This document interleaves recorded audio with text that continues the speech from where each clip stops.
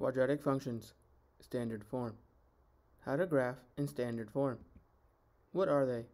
Quadratic functions are polynomial functions with one or more variables where the highest exponent of the variable is 2. Why? Helps track objects that have been thrown near the surface of the earth. Interesting fact: African buffalo herds display voting behavior. Individuals stand up and look in one direction to where they want to go and then sit down. Only adult females vote. Now, let's take a look at a quadratic function in standard form, so we can get a feel for it.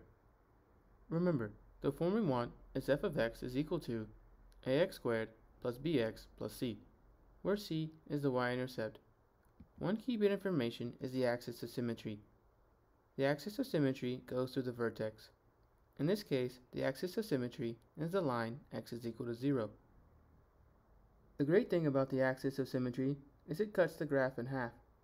So we can pick any 2 points horizontally and count towards the axis of symmetry, and it will be the same, whether it's closer to the vertex or further away. Since the function is in standard form, we can also use the formula x is equal to negative b all over 2a to find the axis of symmetry. What do we think is one key bit of information that we haven't talked about yet? That's correct, the vertex. The vertex can be a minimum or maximum point, and in this case, we have a minimum at 0, 0. Now, let's talk about how do we know if there's a minimum or maximum value. When a is positive, we will have a U-shape, since all the output values will be positive, so the graph will go up. So there will be a minimum value, which is the y part of the vertex. What do we think it means when a is negative? That's correct. We will have an upside down U, since all the output values will be negative, so the graph will go down. So there will be a maximum value, which is the y part of the vertex. Now, let's put all this into action by taking a look at the examples we're going to discuss in today's video. Let's take a closer look at example 1. Now, let's read the steps. Step 1. Label A, B, and C. Step 2. Find axis of symmetry. Step 3. Use axis of symmetry to find the vertex. Step 4. Graph. Now, let's read the question. Graph the function y is equal to x squared plus 2x plus 1. First, let's rewrite the function so we can show our work. We have added any hidden numbers so we can more easily determine the a, b, and c values. This time, we have put a 1 in front of the x squared. So a is 1, b is 2, and c is also 1. When we are in standard form, the c value tells us a key bit of information. What do we think that is? That's correct. It is the y-intercept. That's because the x value for y-intercept is 0. And when we substitute 0 into the function, the result is 1, or the c value. Let's go ahead and plot the point 0, 1 on the graph. Now, there are multiple ways to continue here, but we're going to find the vertex. What do we think is the key bit of information we need to find the vertex? That's correct, the axis of symmetry, which is x is equal to negative b all over 2a. Now, we can find the x part of the vertex. Let's substitute 1 for a and 2 for b. So we have x is equal to negative 2 all over 2 times 1. And 2 times 1 is 2. And negative 2 over 2 is negative 1. So x is equal to negative 1.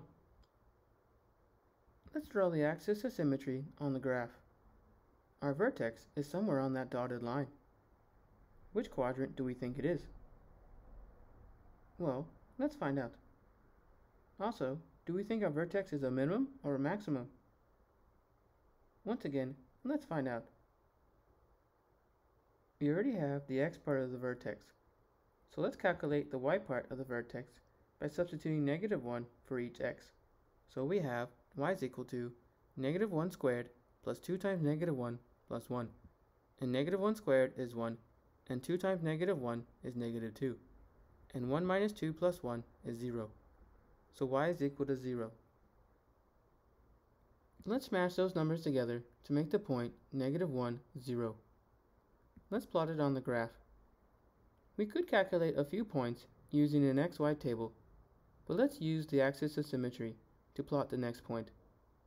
Since the axis of symmetry is in the middle, we can count towards the axis of symmetry and then away the same amount to find the next point. What do we think that point is? That's correct, the point -2, 1. Let's connect the dots so we can finish our graph. Let's go back to the questions we haven't answered yet.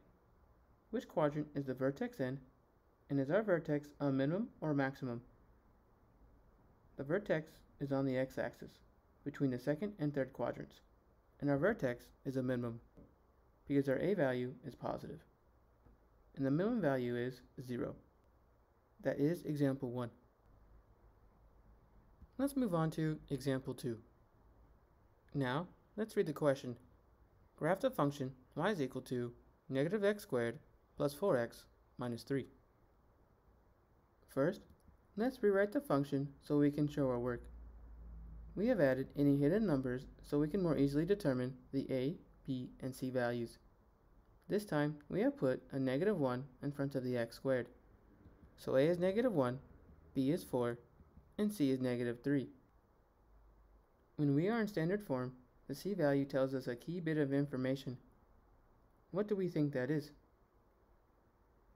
That's correct. It is the y-intercept. That's because the x value for y-intercept is 0. And when we substitute 0 into the function, the result is -3, or the c value. Let's go ahead and plot the point 0, -3 on the graph. Now, there are multiple ways to continue here, but we're going to find the vertex. What do we think is the key bit of information we need to find the vertex? That's correct, the axis of symmetry, which is x is equal to -b all over 2a. Now we can find the x part of the vertex. Let's substitute -1 for a and 4 for b. So we have x is equal to -4 all over 2 times -1, and 2 times -1 is -2, and -4 over -2 is 2, so x is equal to 2. Let's draw the axis of symmetry on the graph. Our vertex is somewhere on that dotted line. Which quadrant do we think it is? Well, let's find out. Also, do we think our vertex is a minimum or a maximum? Once again, let's find out. We already have the x part of the vertex, so let's calculate the y part of the vertex by substituting 2 for each x. So we have y is equal to -1 times 2 squared plus 4 times 2 minus 3. And 2 squared times -1 is -4, and 4 times 2 is 8. And -4 plus 8 minus 3 is 1. So y is equal to 1. Let's smash those numbers together to make the point -2, 1. Let's plot it on the graph. We could calculate a few points using an xy table, but let's use the axis of symmetry to plot the next point. Since the axis of symmetry is in the middle, we can count toward the axis of symmetry and then away the same amount to find the next point. What do we think that point is? That's correct, the point 4, -3. Let's connect the dots so we can finish our graph. Let's go back to the questions we haven't answered yet. Which quadrant is the vertex in, and is our vertex a minimum or a maximum? The vertex is in the first quadrant, and our vertex is a maximum because the a value is negative, and the maximum value is 1. That is example 2. Now it is your turn, so go ahead and pause the video here so you can take your time to answer this question, and I'll show you the result in 3, 2, and 1. Did you get it correct? Fantastic. If not, there's always tomorrow.